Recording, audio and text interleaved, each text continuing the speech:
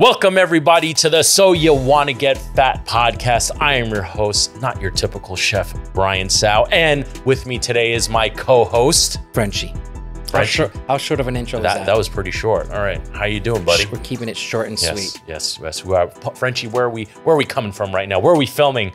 This beautiful studio, this near complete studio. Near complete, but it's looking damn good. It's looking damn good. It's looking professional. Yes. Like so much so that I wanted to show people. Well, buddy, we just got back. I'm a pretty boy too. Don't leave me out of it. You're my pretty boy. Okay. You're always my pretty boy. Just need that one person to like show you that support. That's all you need, guys. Buddy, we just got back. One person. We just got back from Guga's. We just got back from Miami. This is your first time meeting Guga. How'd you like it? I think I had fun. Did you have fun? I had a lot of fun. We had a lot of fun. Yeah, we had a blast.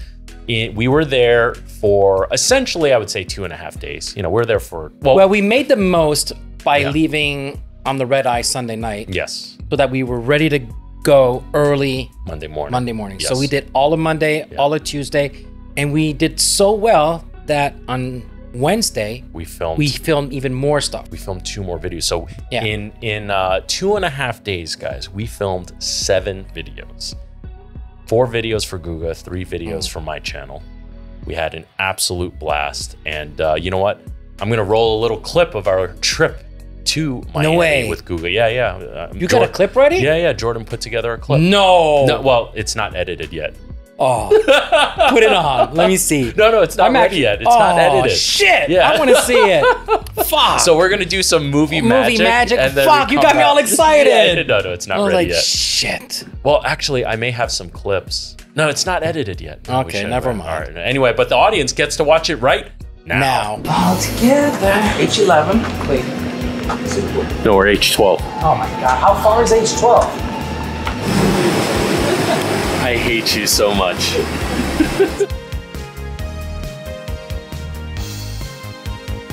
Frenchy, we've landed. I think that plane was older than me. We've landed. How you feeling, buddy? Oh, a little tired. Did you feel that moisture? Yes, I did. I can see it on you. Damn. We've made it. Are you having a good time, buddy? No, we made it. I made it a long time ago. We made it.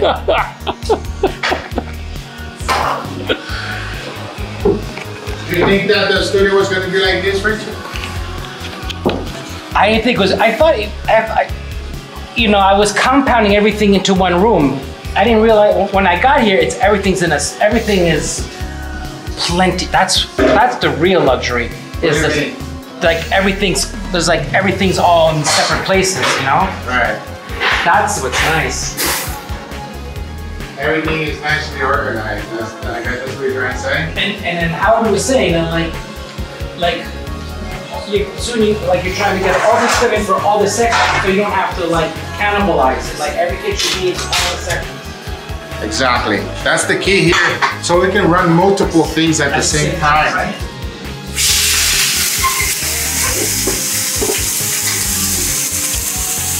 Hey Siri, turn on. You have that on Siri? No way.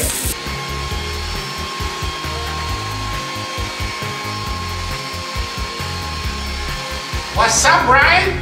Ready to eat your food. We are. I'm filming your camera, filming you, and Frenchy's filming me, filming the camera, filming you guys, and Howard over there is filming Frenchy, filming me, filming your camera, filming you. That's a lot of filming me here and there, bro. That's a lot. I just thought of a nice idea for the restaurant. Little mini trays like that, and put it on the table for the customer like that. Yep.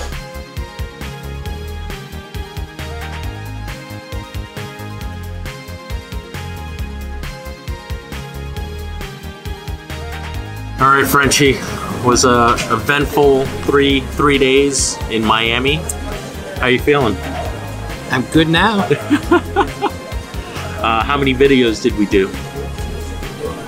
No clue. Yeah, of course you have no clue. We filmed 6 videos in 2.5 days. I would call that productive. Is it? Just keep drinking, old man. All right, guys.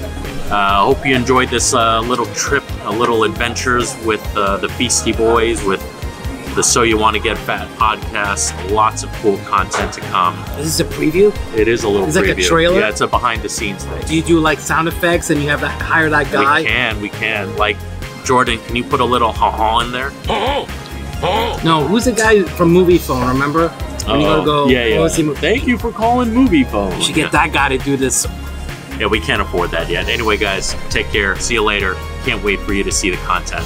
Take care. Cheers, brother. Do I look good? Do I look good? All right, everyone. Hope you enjoyed those clips. We are definitely looking forward to going back eventually. I don't know if by the time this podcast comes out, if those episodes will be out, but I'm confused about the whole timing. Like, I know I'm to the point where I'm forgetting what we've done. Same here. We have a lot of episodes backed up. Yes.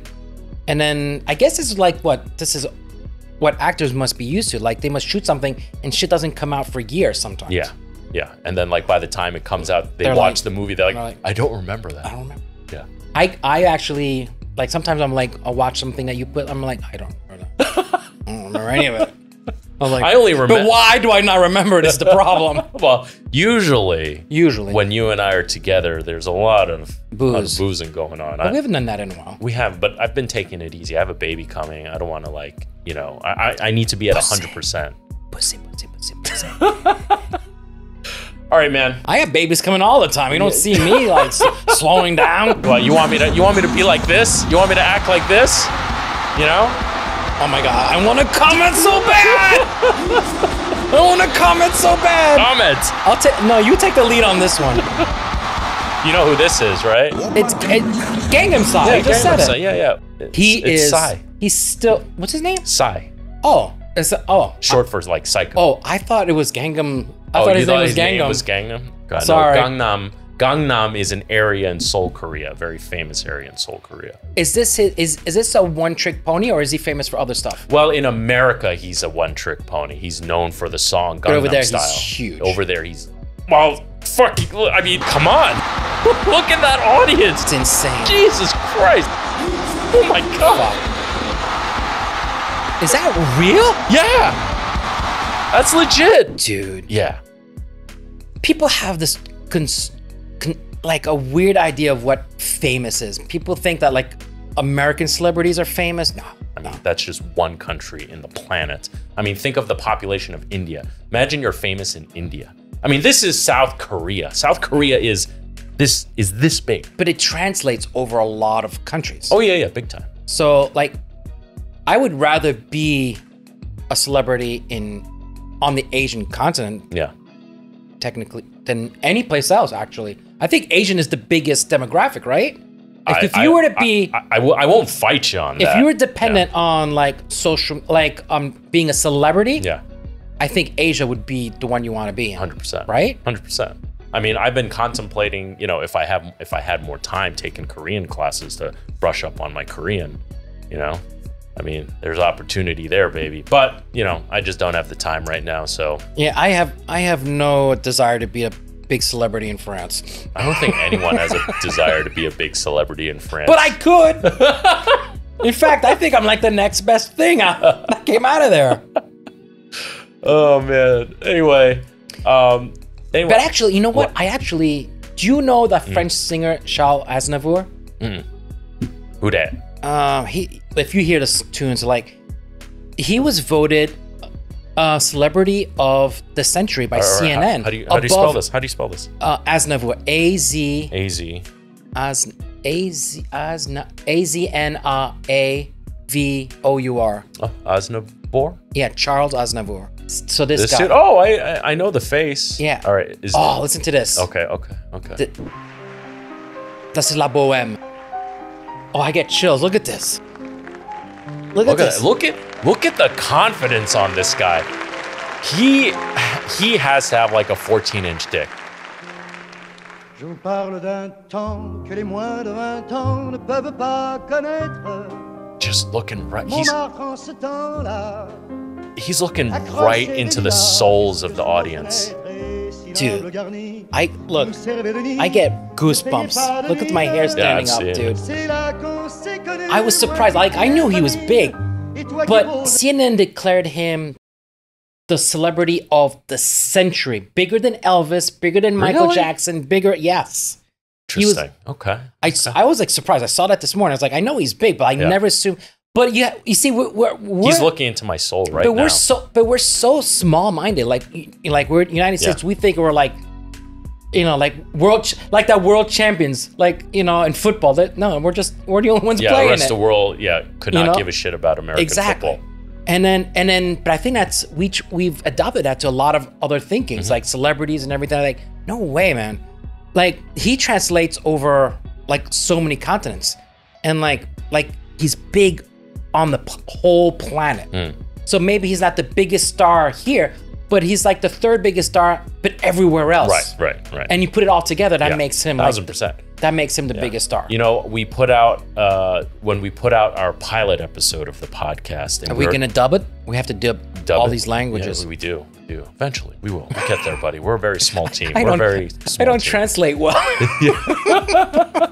Oh God, the poor soul who has to translate your shit. Countries are gonna declare war on us, or at least me. Well, I will say this: we seem to have a very international audience because when we spoke about New York and tipping culture, there were a bunch of people who chimed in like, the world's a lot bigger than New York. But we don't see it. We don't. No. Well, honestly, I mean, I had the benefit of living outside of the country for a long time, and my mom introducing me to Korean music at a very young age and stuff like that. So, I always had an idea that the world is a lot bigger than America. But totally. I live here. This is where I'm based. English is obviously my first language, and New York's my world. Basically, like the rest of your life, you live in what you experienced in high school and growing up, and and you get stuck. That's the music you like. Yeah. That's the art you like. That's like type of women you like. Cars. Yeah. Well, speaking of an international audience, Bill Burr was recently. I love Bill Burr. He was recently in the UK, and he had some things to say about the food in the UK. Oh, it can't be anything good. I know him. It can't be anything good. And he's had options to eat good food, so it can't be good. Yes, let's watch. 3 days of eating in England, I now understand why Gordon Ramsay is so fucking mad all the time. The fuck are you doing? Dude, how bad were those fucking rice balls? Oh my God. They were soggy. That fucking Mama Celeste pizza? Dude, this was funny. We walk into this Italian restaurant, and I hear this woman mumble, it was good. I go, is it good? She's like, it's unbelievable. It's unbelievable. Then I was like, oh, fuck, I thought they were tourists. I don't understand how you can live this close to France and Italy and fuck up a fucking pizza and steak as much as they do.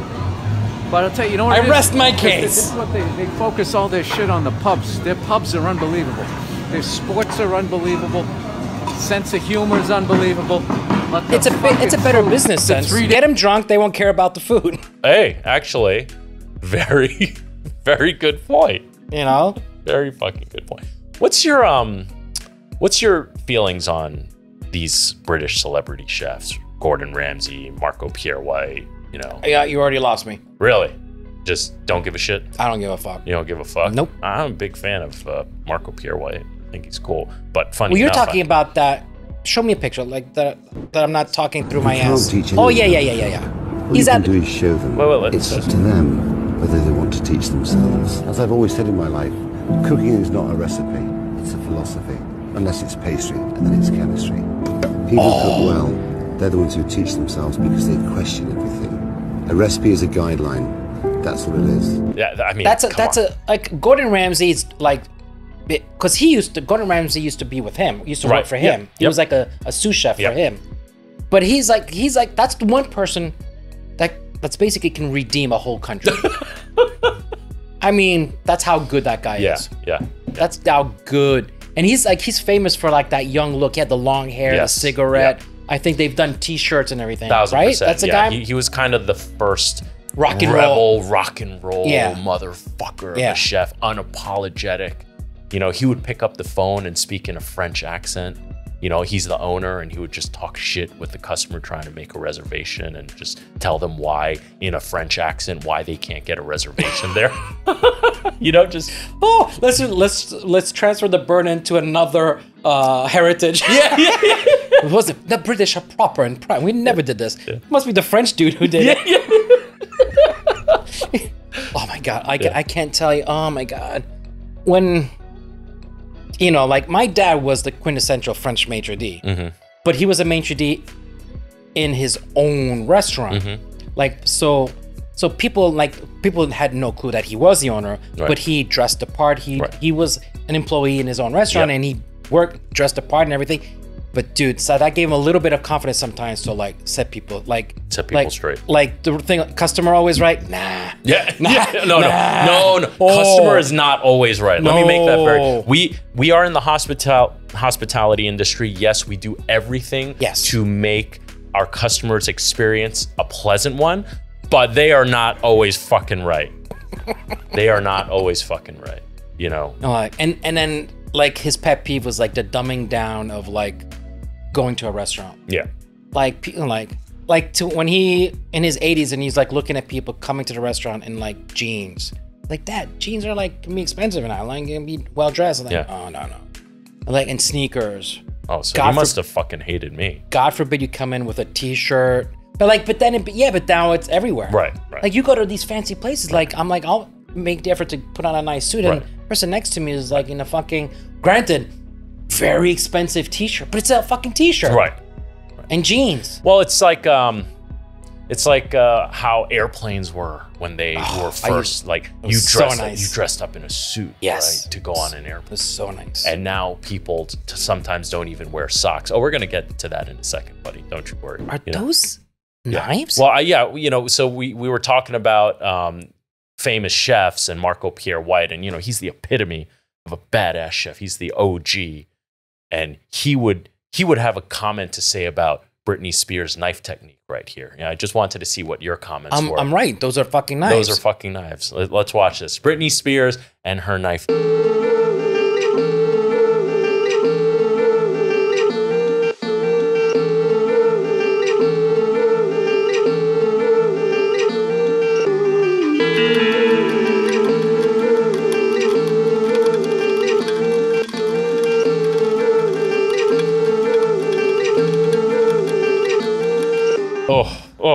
I'm just like, every time she swings them around, I'm like, please don't cut your fucking arms. Dude, like, as a father of 3 girls, this makes me upset.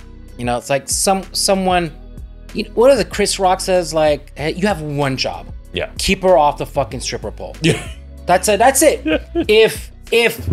If she's a stripper, you basically failed as a father. Oh, fuck, and a lot of strippers are going to be mad at you right now. Listen, that's a Chris Rock joke, but I'm using it to a point to get it. It's like somebody here fucked up. Yeah.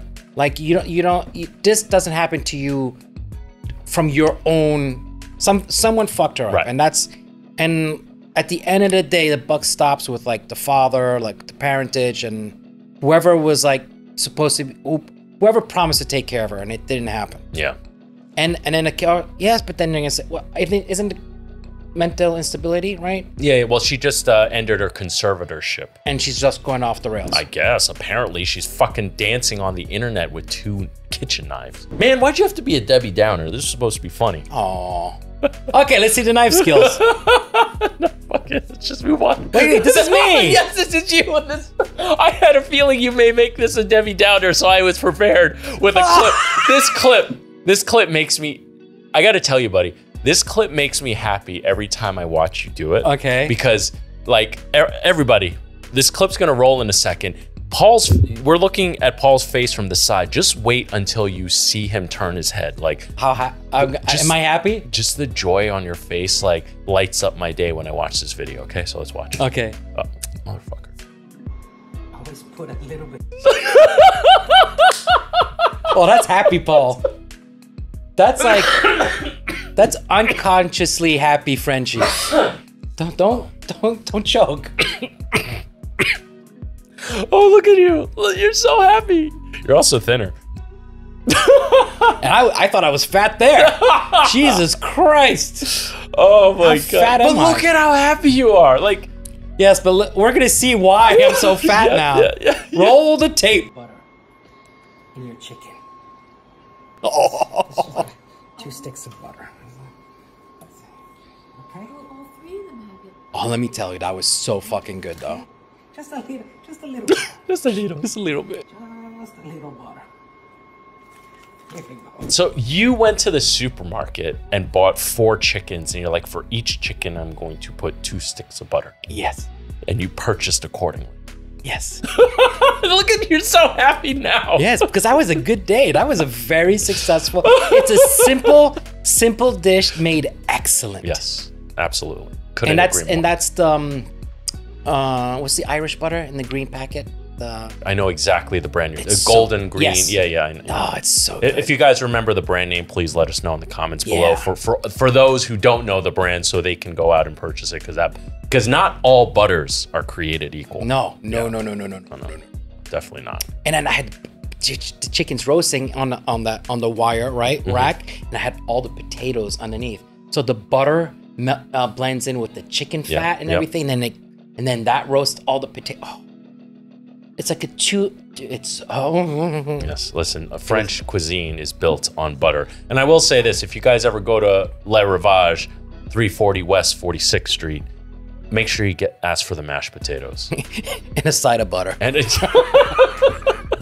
Even the butter that we serve with the bread. yeah, it's good. I keep telling the staff, don't bring out the bread and butter too early. Yeah. Like I'm trying to get them, but they're being unsuccessful because they're not, the busters and the waiters are not coordinated. They're just on automatic. Yeah. It's like, take the order first Yep. and then bring out the bread. Right. So yeah, they're hungry and everything, but just wait. Yeah. Let them order their cocktails, let them order their food, and then bring out the butter while you're waiting from that point on for your appetizer. My daughter that eats a bread. shit ton of bread and butter when she comes here, and she asks for it more and more. And That- now Tebow's like he knows her well enough. He has fucking bread and butter for her to take home. Oh, okay.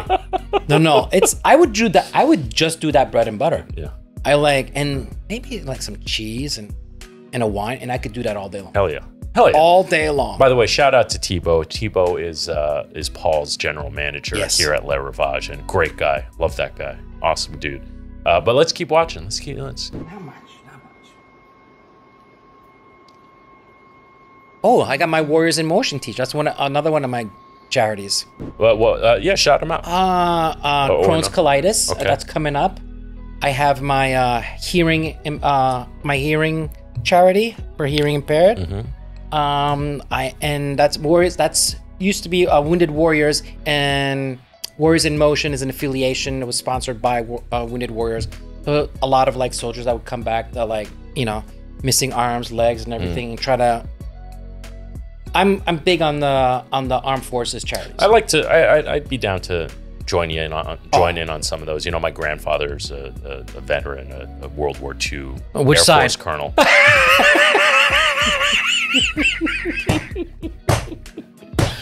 Pre-red flag. I give myself a head rush.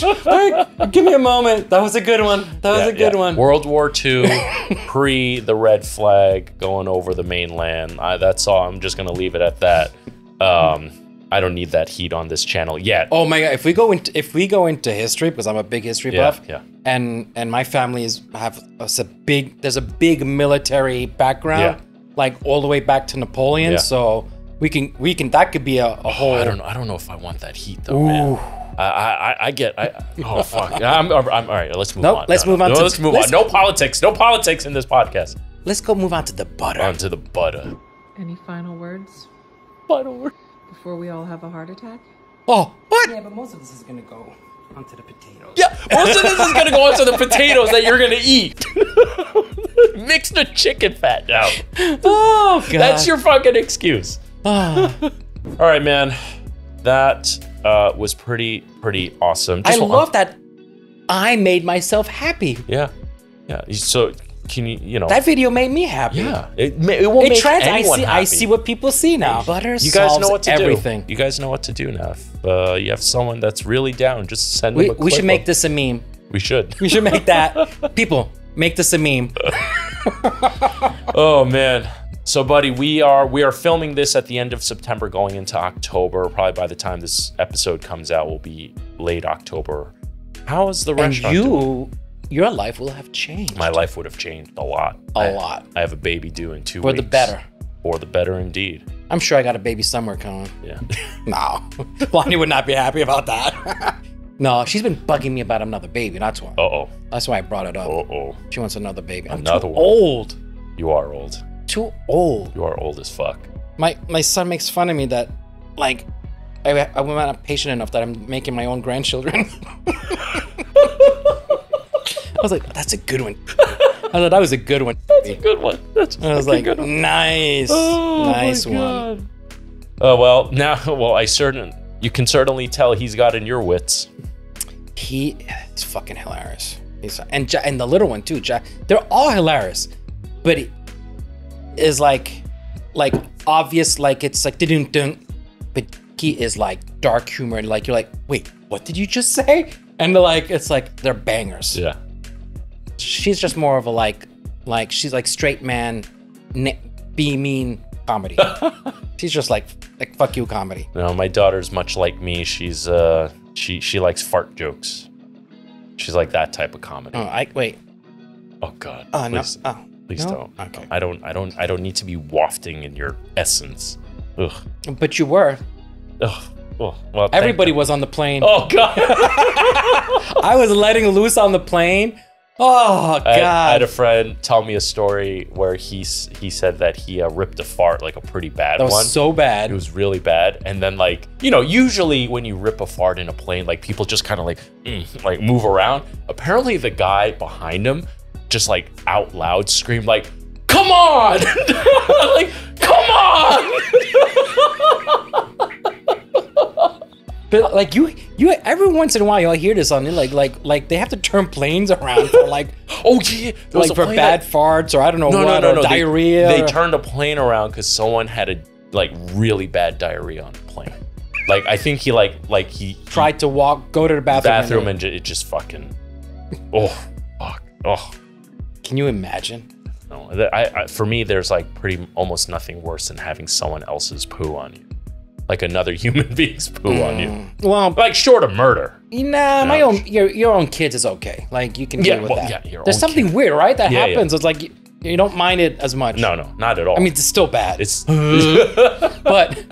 but you're like it's not the end of the world. Well, you know that this child is absolutely helpless and like it makes you think though, like that whole thing shit in the bed with Johnny Depp.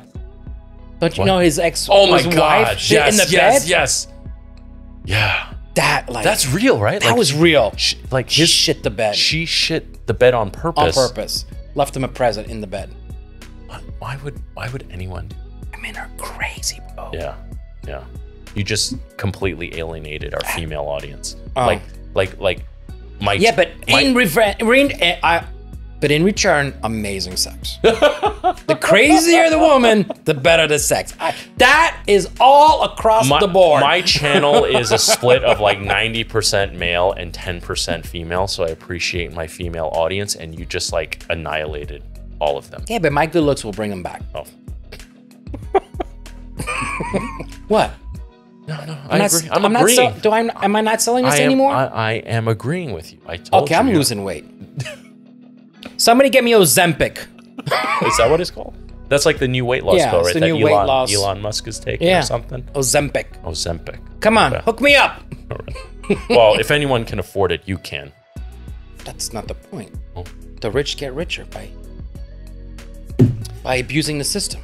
Indeed.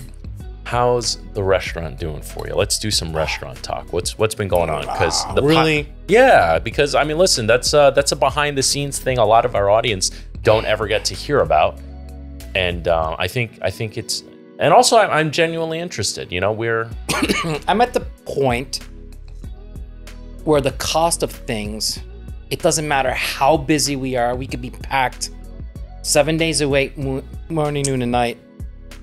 The value, like, we're paying too much for stuff. So that's like, at best, I'll break even. Yeah. I feel like in the slow months, I'm losing money.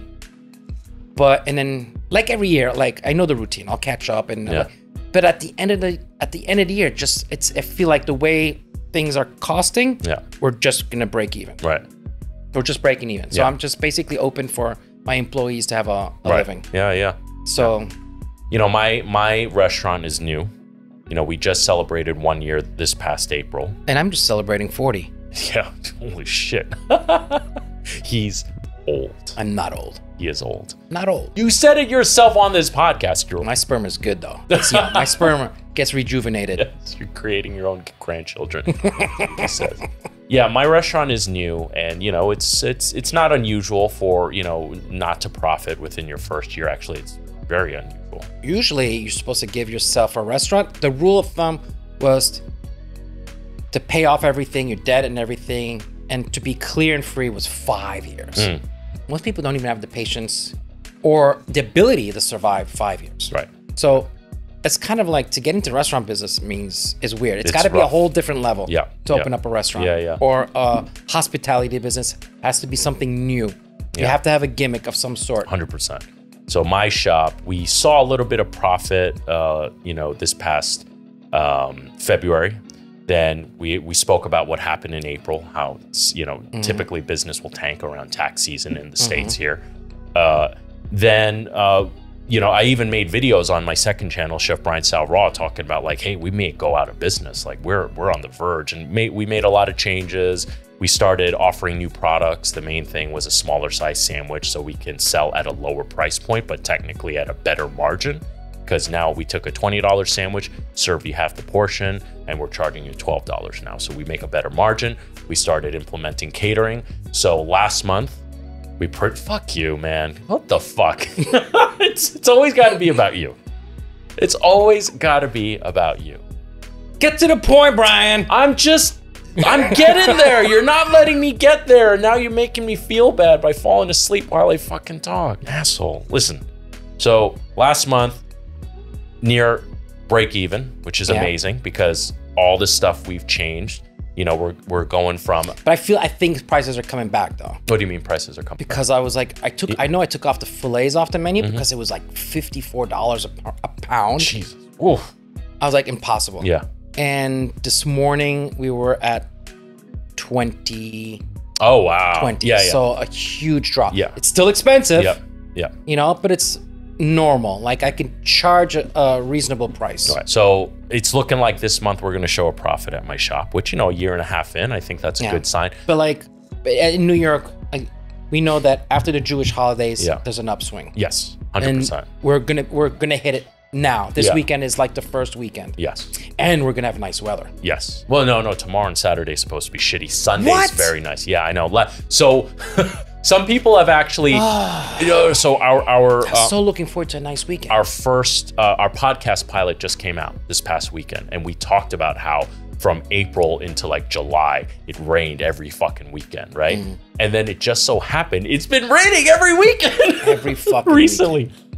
So it's supposed to, last time I checked the weather, it was supposed to rain Friday and Saturday. So we may be in for a lighter weekend. I know, like I haven't been able to go on the boat. I have to keep bilging the boat, out the water. Oh no, can't go on my boat. I love being the heel, Dude, listen, I love it when you're the heel, you know what I mean? So yeah, actually, or else, the battery drains out, and if you don't turn on the boat or something. Oh, God forbid you got to charge your battery for your boat. Do you need jumper cables? Anyway, unfortunately, it's looking like rain Friday, Saturday, which are the days. Sunday's supposed to be very nice, so prepare for Sunday. I just want to spend time with my baby. Yeah, I try to take Sundays and for the family. I enjoy it more just being outside. 100%. Like it gets depressing when you're locked in with the baby, like days upon days upon days. You start not liking the baby. There's an expression like I was like it's not gonna be funny to anybody, but my father used to have this line. He was like, take that with you, please. Like every time there was a mess or something, take that with you, please.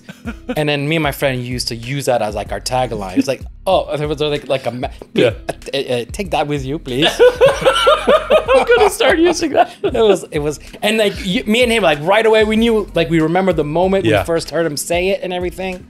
I remember we were having dinner, and my father was annoyed that I was having dinner at the restaurant during a busy time slot, and we How old were you? Oh no, this is like maybe 20 years ago. Okay. Like 15 years ago. Yeah. So you were 40 then. Anyway, a friend brought. We had some VIPs, like some celebrities, and but they wanted me to sit down and like that. And my father was like, no, it's like it's the middle of the service. You're the chef. You should be working and everything like that. But in context, what I was doing was way more important. 100%. And there was a wine storage right there, and he was purposely throughout the whole time trying to pretend like he couldn't get the bottles out and making a racket. And then he was like, oh, I'm sorry, am I bothering you? And that's constantly, and would just walk away. And people were like, and I had said, that's my dad. That's my dad. And speaking of celebrities, you just had Cyndi Lauper here. I did. Yeah. And it was by coincidence, right? Well, we have live music. Yes. And I don't know how it happened. She's been here before, but a long time ago when she was like in her prime, like she was young. She used to play at Madison Square Garden a lot. So we used to we were a short walk. So we used to get a lot of after show, like after concert celebrities used to come a lot to the restaurant because at that time, so it dies down. It's not as busy, and it would be, and those type of people eat out late anyway and go to bed late. So we were perfect for them. And she doesn't remember. I don't think she remembered. I think Tebow, like in fact, like, oh, like yes, we're familiar with you. You've been here before.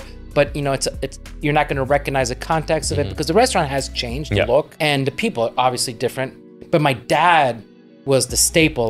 Like people knew they were there because they saw my dad. My father had like such an original face, right? And like everybody knew him. Yeah. So it was like, oh, I know where I am. He's such a cool guy. He was a staple of this place. He was a staple in New York City. Yeah, I mean, I've known you for like almost 12 years at this point. Right. Yeah, he is a staple of the city, 1000%. Yeah. But just a real memorable character. Like he never spoke to me, not once. Oh, if he didn't have to speak to people, which is weird for a maitre d', right? Yeah. But it was a typical French maitre d'. You have reservations? Okay. Well, the thing is, your dad knew me by face immediately, so if I showed up, he knew I was meeting up with you. Yeah. So he had no effort to put in. He had no effort to put in. He was just like. I would walk into the restaurant. He would go like this. And he would take me to wherever you were seated, to table 1 in specific. But yeah, cool guy, very cool guy. Cooler than most. Like one day, like I don't know, I have to be in a good place where I can get. But he had a cool history. Yeah, he was a cool. We should. I think we should dedicate an episode to him because he has a very rich history in the New York restaurant scene. Yeah, in Hell's Kitchen. He had a rich history before that. Yeah, we'll get into it. Yeah, let us know in the comments if you guys would like to know more about Marcel, Paul's dad. Very interesting. We need to do an episode. No, I was going to say we're going to do an episode on my dad, but I need to wait for him to first before I get into more detail about him. Yes, I can definitely talk about things about my dad now exactly. that I couldn't talk about before. Yeah, my dad's still not there yet. He's still, yes. You know. Like I would rather not tell the story and have my dad, but now, hey, he kicked the bucket, you know. Yeah. But it makes for some good stories. Oh, I got a lot of good. I mean, you know some, but yeah, we'll get to my dad eventually. But your dad. Yeah, we definitely got extracurricular activities. One of those. No comment. No comment. No comment. Let's just say it involves Chinatown, Old New York. Chinatown, Old New York. You know, like nobody. No, I'm gonna make a movie reference, Year of the Dragon, but nobody's gonna fucking understand what I. Oh fuck it. Oh, I hate being old. For all you old timers out there, go watch Year of the Dragon. Real quick, I just want to go back to the state of our restaurants and stuff because you were starting to get into an interesting topic. You were saying filet at one point was fucking $54. $54, and now you said it's at 20 something, which is still expensive. It's still expensive. So I remember at one point lettuce got to $75 a case. Iceberg lettuce. Which is the cheapest thing you can buy. Yes. It's water. Yeah. So one case is 24 heads. But they sell it to you by the piece in a case, not by the weight. So all of us at Restaurant Depot were fucking shaking cases of lettuce because we're about to buy a $75 case of lettuce. Right. We better get the heaviest shit. Nothing should be shaken. Yeah. It should be solid. It should be solid, you know?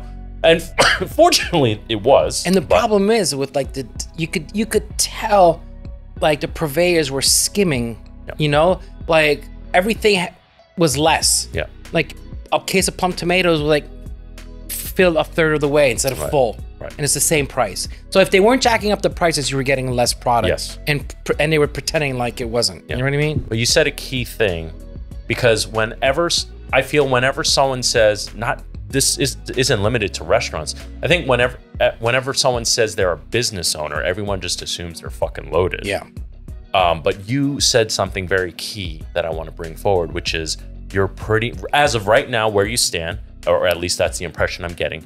Your restaurant is basically open to pay your employees. Yeah, because you're cutting even. Yeah, I make no money. I don't even take a salary, but I'm just, as long as everything gets paid, all the bills get paid, and all the employees get paid, I'm happy. Yeah. I mean, you are in a much better position than a lot of other business owners. But it took fucking 5 decades to get there. Right. And I'm not saying that to take anything away from you. You know, you've worked fucking hard. I've known you for a long time now. You've always been one of the hardest working guys I know.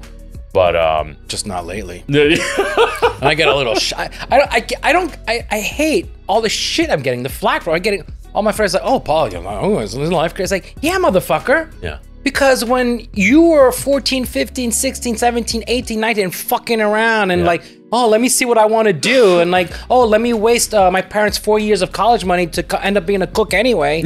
I was pounding. I was like a professional in the kitchen, like legitimately I can say at 13 years old. Mind you, I was in the kitchen way before that, doing some type of slave labor. Yeah. But I was cooking. Yeah. Technically cooking at the age of 13. Yeah. So I knew that's what I was doing. Right. You know what I mean? Yeah. Well, I didn't know that's what I was doing. Because I wasn't told I had a choice. Right. You know what I mean? Yeah. So that's, you know. But what I'm getting at is people just assume you're a business owner, you're bringing in the money. And, you know, there are a lot of The mayor benefits. thinks that. The mayor thinks like, he literally said out loud, oh, let's tax the restaurants. Let's find the restaurants because they have money. Yeah. Yeah. Like he legitimately said this. Yeah. I'm like, what the fuck? Yeah, it's I don't know if that's factual or not. Just putting it out there, but I do agree our mayor's a fucking moron, scumbag. But you know, there are a lot of benefits being a business owner, 100%. It is great being your own boss, always. But you are a slave to your business. Yeah, like the business comes first.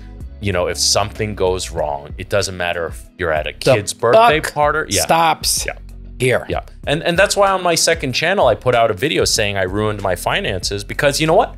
I didn't do it right. And I had to get a consultant in to help me fix it and get it back in line. All my problems stem from me. Yeah. That's the thing also. If you're like all by yourself, like all the success is yours, but all the failure is yours too. 100% of the reward, right? You're like, but 100% of the failure is all yours as well. But then again, depending on how many times you get married and how many kids you have, all the reward is not all yours. Yeah. Somehow they get to keep the reward and you're like, oh, I guess I got to start all over again. Well, no. That's a touchy subject. Unfortunately, I haven't gone there yet. It's cheaper to keep her. You're just shooting down all of our female audience. Can you please fucking stop? Okay. Actually, don't stop. If you can dig up some nudie pictures from a long time ago, Paul. Jesus. Coincidentally, that guy who came in, Paul had a couple friends come in to check out the studio. You know, I mean, it's pretty much done. I'm just missing one element. It's sick. It's cool. Yeah. I mean, well, so the next phase, so if you guys want to know, the next phase is to start to have additional guests. Right. So we're going to set up, like, let's look at the wide cam. So down there by the 3 monkeys, which, by the way, can you tell? More people for me to peek on. Can you tell the audience about the monkeys over there? Monkey see, monkey do. Hear no evil, say no evil, speak no evil, right? Something like that. It's one of those. Yeah. They're monkeys. I like monkeys. Yes. Look, I got a monkey here. My daughter loved monkeys. And she kind of drew this one. I bettered the drawing, but she kind of drew this. Oh, that's cute. It was pretty original. She managed to make the tail like a whole... Well, so that's why I'm trying to get more cameras here, is I'm trying to bring you more monkeys so we can have guests on. I always wanted a pet monkey. I don't know. My dad fucking hates monkeys. He tells me the story about how he got bit by a monkey in Taiwan. I could believe that because they're like all over the place. They're loose. Yeah. It's like a tropical, hot area. Did you see that place where the monkeys were a dog attacked a monkey, and then the like the gang of monkeys. They all ganged up and tore them apart. And no, they would grab the dogs and pull them up on top of the building and drop them. Oh, monkeys, man! Don't fuck with the monkeys, man. Don't fuck with monkeys. Anyway, we're looking to get another dual camera setup here so we can have guests in the future, expand the podcast. How cool is that going to look? It's going to look great. It's going to look awesome. I'm super excited. There's some logistical stuff we got to figure out, all the angles. We got some nice lighting. Yeah, we got the background lights up. We're just missing one set of LEDs back there, but it's coming on Amazon real soon. As long as I look good, that's what's You look great. You look fantastic, buddy. We're going to get our female viewership back up now. Cost of goods. One of the things that makes a restaurant business very hard and prohibitive, especially in a big town like New York City, aside from all the red tape and politics and it's time or money. Yeah. If you put in the effort to shop around, right. By mind you, that takes effort and time too. Yeah. If you want to be lazy, which I stand up to, like I just one-stop shopping, I'll get everything and fuck it. I win here and I will lose there. But like a good chef should be mindful of the food cost. Yes. And constantly on top of it. But that in itself is a fucking time-consuming job. Yeah. And I'm at the phase of my career where like that's where I'm spending a majority of my time. Is where am I getting what ingredients?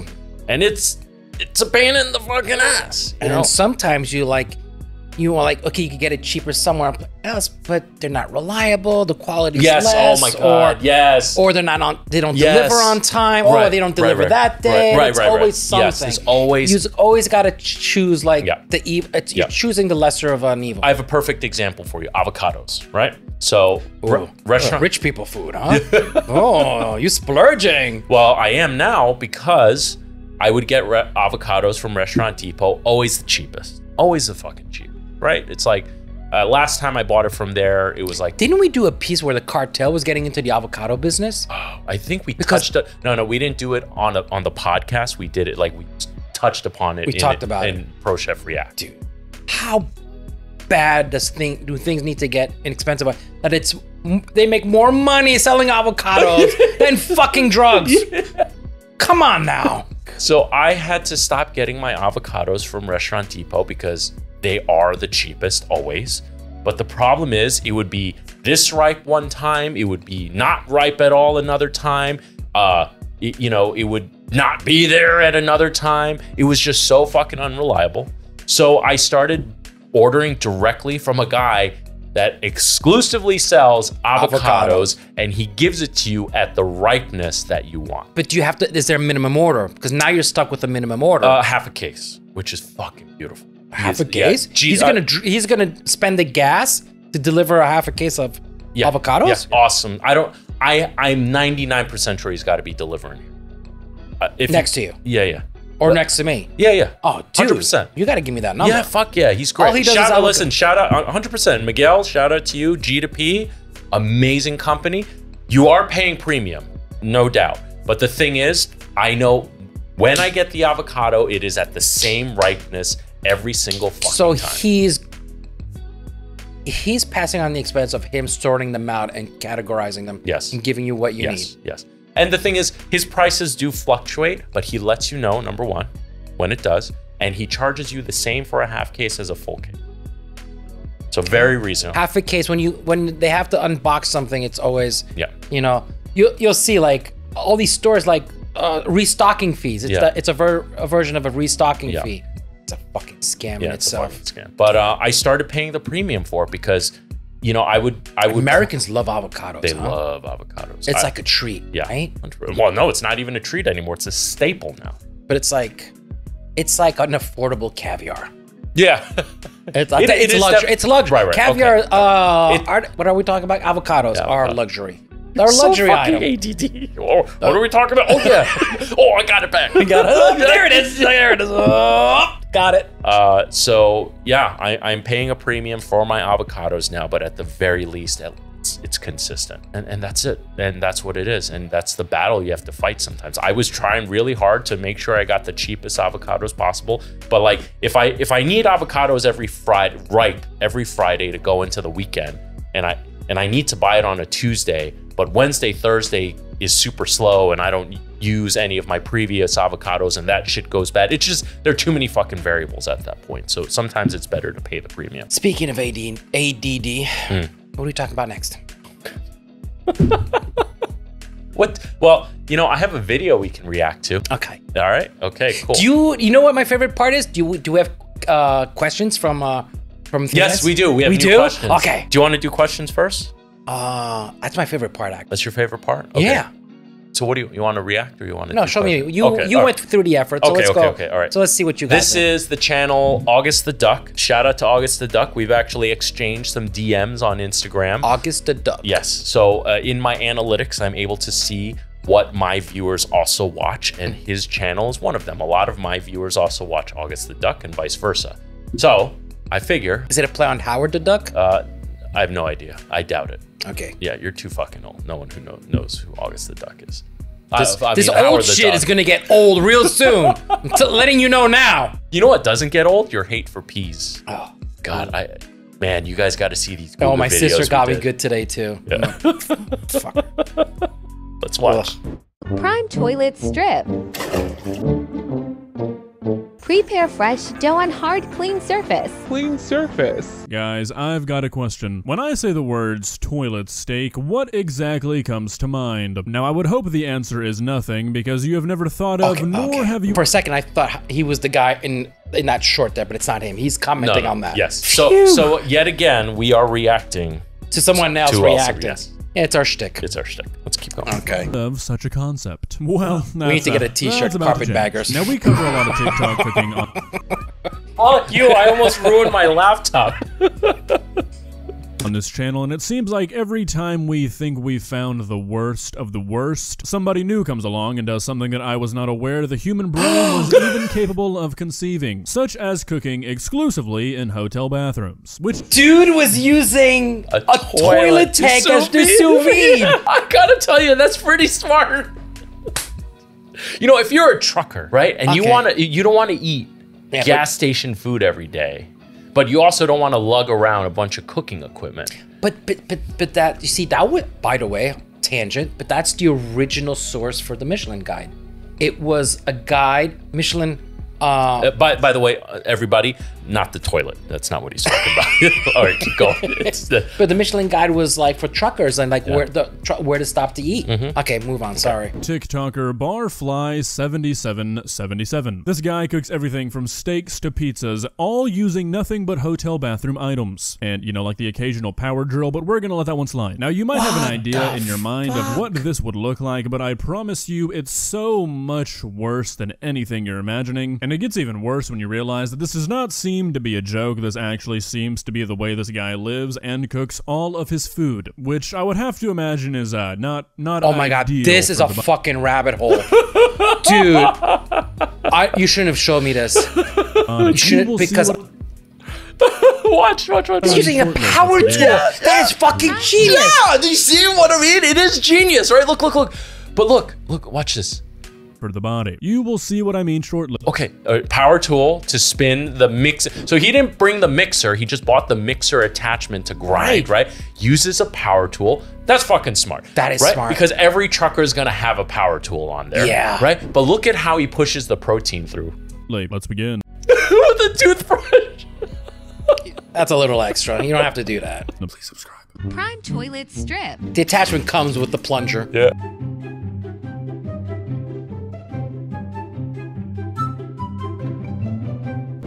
Listen, okay, the bag protects the food, technically, right? Yeah. It's obviously food grade plastic. Right? Yeah, even though it's gonna still get into you. It's still a toilet. Yeah, it's still a toilet. But it's not the toilet bowl. It's the water tank. Yeah, it's the water tank. Yeah. You know, and the water tank's getting the fresh water. I wouldn't do it. Like I won't cook dinner for my daughter that way, but you know, may cook dinner that way for someone I really fucking hate, but already seeing multiple things that I'm sure actually have the chance to kill you. So this guy is boiling a strip steak in toilet water using an immersion heater and is boiling some potatoes in a metal bucket. Yeah, I feel like this would not pass a food safety test. I mean, the galvanized bucket, I wouldn't really recommend cooking in a galvanized bucket. No, that's not safe at all. That's seeping into your food. Yeah, 100%. And pizza box. As a cutting board? As a cutting board, you know. Butter. Oh, yeah. Creamers? That he's probably. So this is like, I guess part of it, like the resources. Right. And the equipment, and like, then he's, it's like it's basically how to save money, right? Yeah. And all those creamers, he's stealing those. Right. They're free, right? 100%. And then the butters, he's stealing the butters are free, right? If you go to you can grab all of them technically, and then save them. And the creamers, you can get some extra. And then he's able to afford the shrimp. And he's afford. Yeah. All right. Do you know that there's no such thing as fresh shrimp in the United States? Yeah. Everything's frozen. Everything's frozen. Well, most seafood in the States, actually in the world, is frozen. So do not. You're better off. Quality-wise, you're better off buying a frozen seafood product than fresh. Like fresh, when you see fresh shrimp, I think, no, they defrosted that box and put it there for you. Yeah. Can you explain why majority of seafood is frozen? Well, just to get it here. And like seafood is perishable so quickly, so you have no choice, but the fresh frozen is the ideal. Flash frozen. Flash frozen? Flash frozen. Flash frozen. Yeah. So basically they are essentially super freezers. They get well below 0 degrees. You could freeze a body in, I mean, some proteins and under. So what happens is when you freeze something very fast and quickly, you have less of a chance of damaging the proteins. Right. Because when ice freezes slowly, it forms into like sharp ice crystals. Whereas if water content, I said ice freezes? When water freezes quickly, slowly, it forms into these sharp, fuck you, bro. When water freezes slowly, it forms into these sharp peaks. But when you freeze water quickly, it doesn't have the chance to form those peaks. Thus, it won't puncture the cell walls of a vegetable and or the fiber of a protein. That is why when you put something into your home freezer... Fast, good. Slow, no good. There you go. All right, fine. We'll go with that. So he's gonna so the next reverse time you here, think right? Your hotel Yeah, might he's gonna be reverse clean, here. That looks like a bloody murder. Your ice bucket might have been used to make mashed potatoes and fried shrimp, I guess, and that your bathroom sink might have meat blood in it from toilet water steak. I know, things that most people would know to look out for anyways, but just thought I would give you guys a heads up. Dude, the cross-contamination in the hotel room, though. Yeah, Oof. That's pretty rough. You could get really sick. Ooh, charcoal seasoning? Hey, listen, I hate to admit this, but I love charcoal seasoning. It's like, it'll give you cancer. Yeah. It's instant cancer. Like, it's illegal. You cannot find charcoal seasoning. If you can, it's like a modified one. But in the old days, you used to get real charcoal. What's the famous seasoning brand, like with the red stripe and whatever? But I mean, it was legit. They like, it gives you cancer. And I remember my stepdad, when he found out that they were taken off the shelf, went to supermarkets to buy as much as he could so he could bank them and have them. Even though they said it was going to cause cancer. Oh my God. Oh my God. Whoa! Well, you're going to get grill marks. Hey, what is that? Is that cheese? Oh my God.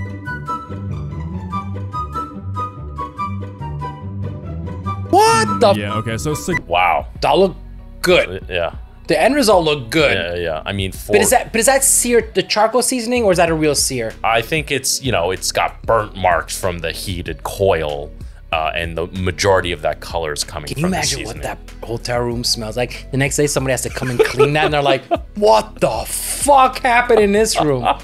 Like, and if you didn't clean that blood from everywhere, if it's spilled on the there is a carpet or something. massive amount of cross-contamination in there, 1000%. But his immune system is off the charts, dude.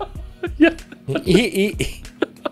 His immune system is off the charts. In this scenario, I must say, I don't really know who's winning here. I don't think anybody's winning here. Definitely not the hotel staff. They're definitely losing. That towel is a loss. That's going to be a tax write-off. That ice bucket needs to be thrown into a biohazard container. I mean, I don't even know how you feel comfortable doing this. Sure, if you want to put this stuff in your body, go for it, but just the blatant disrespect for everybody around you. But oh my God, can you imagine what this hotel room smells like? This guy has neighbors.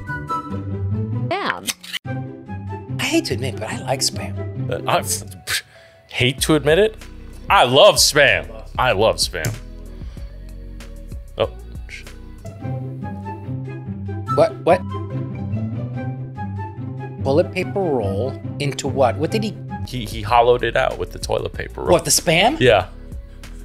He's stuffing it. That's Spam. Yeah. Oh, I didn't see that. Okay. What do you mean you didn't see that? You saw him with the can. I saw the Spam. can, but then I didn't recognize that loaf. That's a teriyaki flavor Spam. Okay. Yeah. Wait. How many flavors of Spam are there? You don't know about flavored Spam? No, there's Spam. No, there are tons, especially in Asia. They have all types of flavors of Spam. Jalapeno, cheese, chili, fucking wasabi, fucking everything, dude. You know what I love is the ones that use it to make the crispy rice or the sushi. Yeah.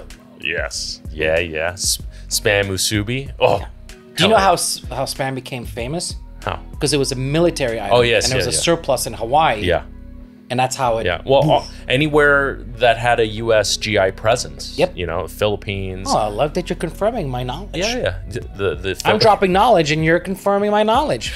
Good for you there. The Philippines, the Korea, they all. Yes, those are all Asian countries. Yes, I get it. I'm French. I'm not stupid. I know there's probably like a 1 in 1 million chance that I would ever run into a hotel room that this guy had stayed in, but I don't know if I'll ever be able to use the trash. Is that the trash bin? Again. Yeah. Can you just imagine what people throw in a trash bin in a hotel room? Yeah. But there was an insert in the trash bin. He's using.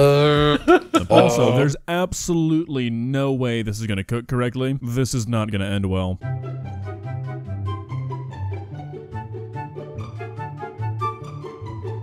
Oh my god, oh my god. Listen, his procedure's good. He dried it off, the flour. Listen, he's on point. Like, he's definitely had some professional skills that he's like he must have worked as a line cook at some point. Oh my god, he might as well have not even cooked it. That meat is purple. I feel like we're already playing with enough fire here, cooking everything you eat in a hotel bathroom with things not meant to be cooked in. Raw meat is the last thing you should add to your diet, man. Toilet cake legs. Toilet cake. Oh my god. Just want to give a quick formal apology in regards to how many times you guys are going to have to hear this song during the course of this video. He really just uses the same. Yeah. At this point, doesn't realize that it's like automatic. Steam. We're steaming chicken. That's the ice bucket. Ice bucket. He's making a batter. Dude, who's gonna think to clean that ice bucket to the extent that they need to be able to use it for the ice bucket again? Prevents overcooking. That's what we're worried about here. He's shocking with ice. So when you want to stop the cooking process, you want to dunk the food into an ice bath, and he's doing it in a fucking hotel sink, bathroom sink. I mean, the amount of fucking loogies that was coughed into that. Okay, I was gonna say, how many people are too lazy and they just piss in the fucking A circus going on in this bathroom. Dude. Every surface in this bathroom has either been touched by raw chicken or raw egg. There's literally raw egg in the sink as you create an ice bath for your cooked chicken. I don't think. Why is he concerned about the safety of? I was like, I'm worried for this dude, man. Oh, what's? He's gonna fry. Oh.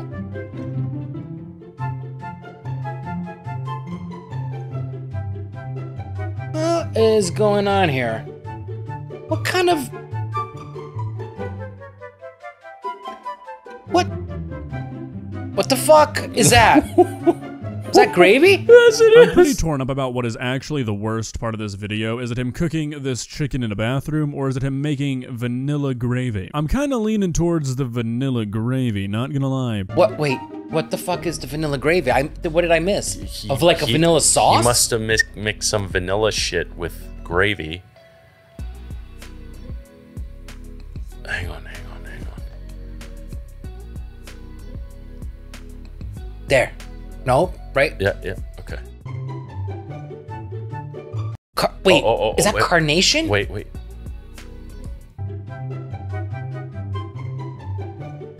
Freeze. Rich and creamy frosting vanilla. Oh my God, Betty Crocker rich and creamy frosting vanilla with chicken gravy. No. Oh my God. That hurts my brain. Decadent vanilla frosting gravy glaze. I mean, he's proud of this. Dude. Oh my God.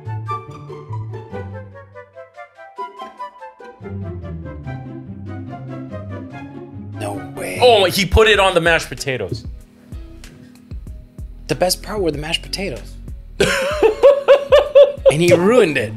I'm pretty torn up about what is actually the worst part of this video. Is it him cooking this chicken in a bathroom, or is it him making vanilla gravy? But all kidding aside, I know we joked about it, but his immune system must be off the wall. Yeah. Like, he must be like they should have taken this dude's blood to find the cure for cancer, for COVID. COVID, yeah. Let's start with COVID. Gravy, not gonna lie. All right, what's next? Cocoa, is that cocoa powder? Fresh dough. A clean surface? Really, man? That's what we're saying here? I've seen what you've done to this surface. Unless you dropped a nuclear bomb onto this countertop, there is no way it's actually clean. I don't want to hear that. Wait. Okay. Okay. He's going too fast. All right, he took one of those cheese and jerky packets. Okay. He made a dough, and it looks like he's gonna stuff the dough. Okay, and what's the second thing? I have no idea. Looks like a sausage. Beans. Pepperoni. Oh, no. Holy shit. Why is what it? The wait, what? Banana now? Is that Cool Whip? What the fuck? Oh my God, he took the heating coil, turned it upside down, and hung it on the luggage, the thing you put your luggage on. So is it cooking from the top or from the bottom? Yeah. Set your convection oven to 375 degrees. Wait, he created a bathroom convection oven? Yeah. So the bottom is cooking too? I don't know. Maybe the bottom's a fan? Or the bottom? The bottom's a fan. That's why it's spinning. This video is about where I started to get over the disgustingness of this TikTok channel and started to really appreciate the ingenuity. This man has essentially set up a DIY rotisserie in his hotel bathroom for cooking a 4-course pizza ring. What is that? I don't know, because I don't possess the level of genius that this man clearly does. So you eat through the whole... Dude.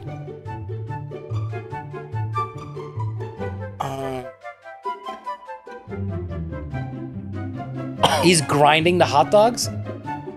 Can you imagine you're working as a cleaner in a hotel, and this guy forgets to put the Do Not Disturb sign on his doorknob, and you see a man in his bathroom with a drill hooked up to a meat grinding accessory, pushing down hot dogs into said meat grinding accessory with a toothbrush hanging out of his mouth, onto some pizza dough onto the bathroom counter? The hot dog company went through so much trouble of reconstituting that ground meat. Why are you grinding it up again? Oh, that's just not holy right. shit. Oh my God. That's an overloaded pizza. Look at this thing. Fuck, I'm drooling. I'm not drooling. I'm drooling because my mouth has been open this entire time in complete shock. I'm sure that just being in the general vicinity of this monstrosity, just smelling it, much less eating it, would send you to the bathroom for 8 hours minimum. You better clear off the next 3 days of your calendar. Well, he's already in the bathroom. War. Well, guys, this is one of those few cases where he doesn't have far to go. This might not ever be topped. Sure, we might see more disgusting recipes. Okay, that's pretty much that it. Was on Holy another, cow. That was on another level. That was another level, yeah. That makes renews my confidence in Kay and what's the other Jack. one that Jack? Yeah. Dude, this is, I mean, this is gonna taste better, but it's fucking hazardous. Yes, yeah, 100%. That is hazardous. But like you said, he probably has an amazing immune system. Yeah. You know, at the end of the day, he's getting 2 things out of it. good health, and entertainment, and views. And views. Many things out of it, actually. We are nearing the end of today's episode, but before we go, we're going to go on to Frenchy's favorite part, and we're going to do viewer questions. I love viewer questions. So we're going to prioritize our patrons first. Okie dokie, all right? You're so excited. I am. Let's see. Fred B, I would like for you to show us how to make a good sub, and do you make coleslaw and potato salad, and how we can do that at home. So number one, my shop does not sell coleslaw or potato salad. I can make a banging coleslaw and potato salad, but we're focused more on the subs. Don't your people call it kimchi? Yeah. I can't believe I had him. He went with it. All right. A little racist there on my part, but still, yeah, he went with it. Yeah, went with it. The sandwich though, like, didn't we did that with Gouda? We did the chopped salad sandwich. Yeah, the chopped salad. Could that be considered like a slaw? Yeah, that could be kind of a slaw. I don't know if that episode's out yet, though, by the time this comes out. So it's okay. So never mind. Yeah, we'll just move on. You got a little sneak peek. Okay. Pritam Sarma. If one uses spices and seasonings as per feeling, how does one standardize their dish for consistent flavor? That's... You want to tackle this one? Then just use the same amount every time. No, well, if one uses spices and seasonings as per feeling, how does one standardize the dish? Listen, every spice has to be treated. That's why they say salt and pepper to taste. Yeah. Listen, but salt and pepper is one thing, but seasonings like smoked paprika is very different. Yeah, but like you talk about anything spicy, that's to taste. I'm sorry. Yeah. That's to taste. Well, all right. Something like cumin powder, I think a little bit goes a long way, right? Chipotle powder, super, has a lot of aroma. A little bit goes a long way.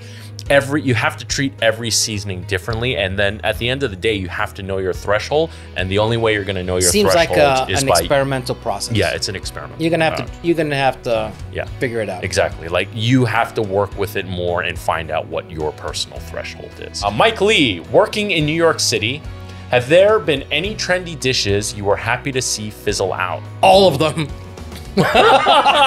All of them.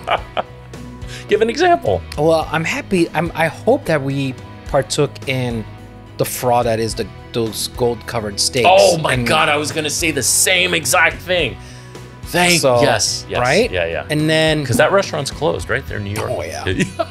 He doesn't give a shit. He's a billionaire. He could care less. There's like putting the truffle on everything, like literally everything. Like that's been overplayed, right? Yeah, 100%. And it's just a way to hike up a dish. Yeah. Like usually it's a way of jacking up the price on a cheap dish, right? And selling it for a bigger that price. And caviar. Caviar. They're putting caviar on everything. Yeah. Yeah. Right. But like a recipe or an actual dish, I'm happy that's gone away. You know what I hate is those cotton candy things, where they melt the cotton candy. Like, what the fuck is that? Ever see the raccoon that gets disappointed because it just gets all melted? Wait, what? You never saw this raccoon who steals a cotton candy and he goes to wash his hands and all the cotton candy disappeared and he's like, the fuck? No, I haven't seen this. What the hell what are you watching on YouTube? Fucking August the Duck. No. Luminita Elena, might be a dumb question, but I'll try my luck anyway. No dumb questions. Only dumb people. What does cilantro taste like? Soap dish. Dish soap. Do you like cilantro? Cilantro? I love cilantro. I love cilantro. But 50% of the people's genetics makes it taste like Well, I think it tastes like soap, but I think it's delicious. Yeah. I like it. And is parsley a good substitute? No, they're very different. There are so many recipes that call for this ingredient, and everyone I know, including me, have the cilantro taste like soap gene, so I have no frame of reference of what a good substitute would be. Have you ever tried like toning down the cilantro a little bit? Like, because cilantro to me, especially aroma wise, is soapy, but I like it.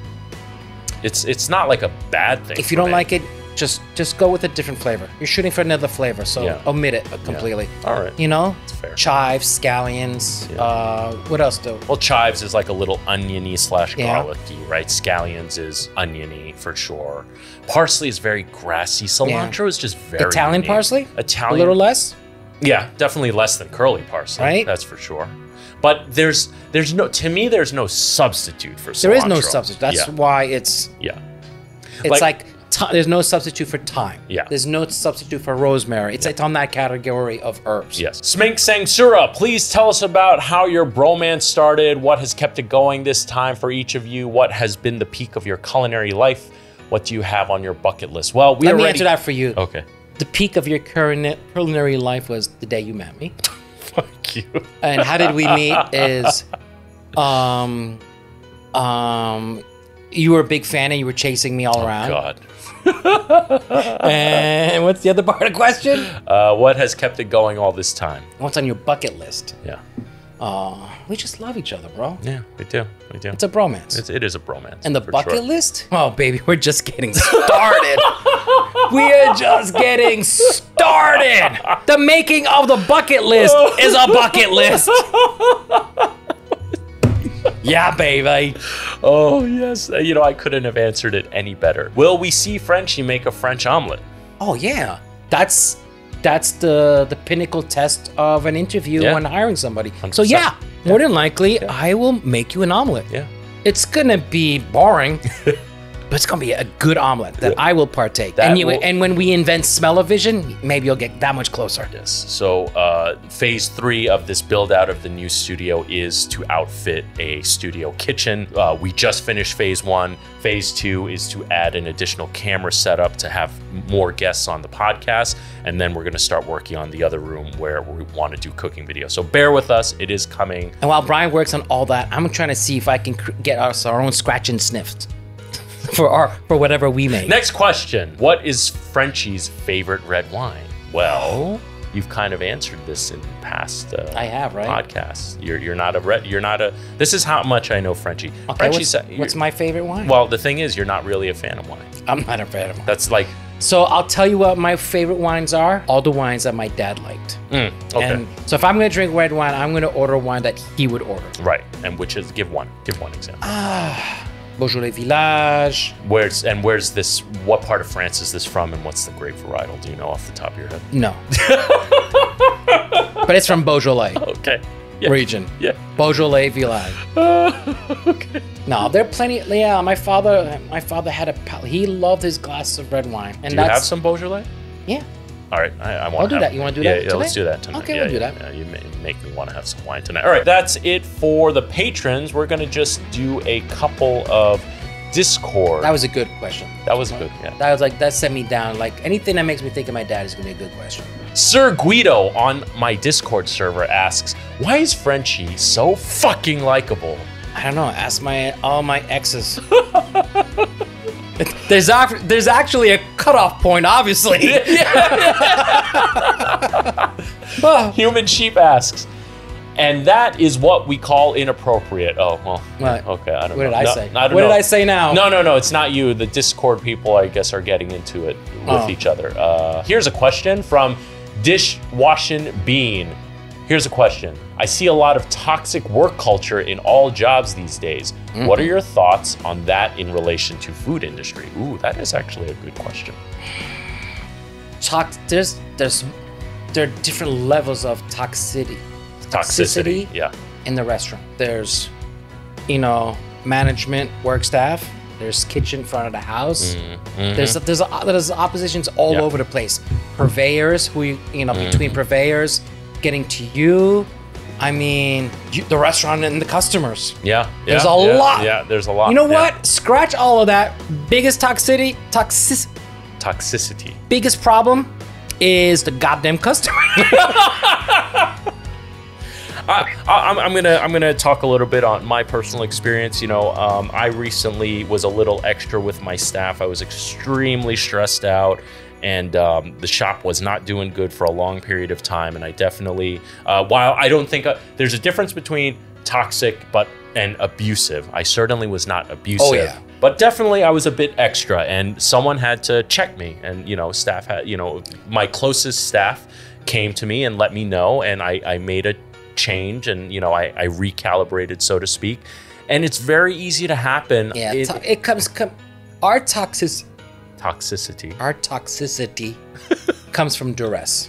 Yeah, it's simple. It's stress. At least an owner to the staff or the manager to the staff. It takes a lot of effort to balance like that stress and like getting shit done. Yeah. Under a time frame. And trying to live your life on top of it, right? Because I mean, you're getting pressure from all the bills and all the obligations. You're trying to make all your staff happy. You're trying to give everyone time, and you know, and at the end of the day, we're only human as well.